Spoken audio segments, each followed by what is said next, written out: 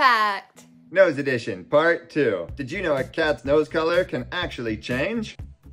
Let's start with something called lentigo. It's a harmless genetic condition that causes dark freckles to appear on a cat's nose, lips, or gums. It's most common in orange cats, calicos, and torties because it's linked to the genes that create orange fur. Since Tim is a buff cat, which is basically a lighter orange variety, he carries the same pigment genes that make him more likely to develop lentigo as he gets older. When he was a kitten, his nose was bright pink. Now it looks totally different, a lighter pink with a darker shade at the bottom. And noses don't just change with age, they can shift with temperature and mood too. When cats get warm, playful, or excited, their noses can look darker from increased blood flow. It's most common in pink noses. Just look at Momo's and Eepy. Sometimes their noses are a soft, pale pink, and the next minute they're bright, rosy pink. It all depends on what they're feeling and how warm they are.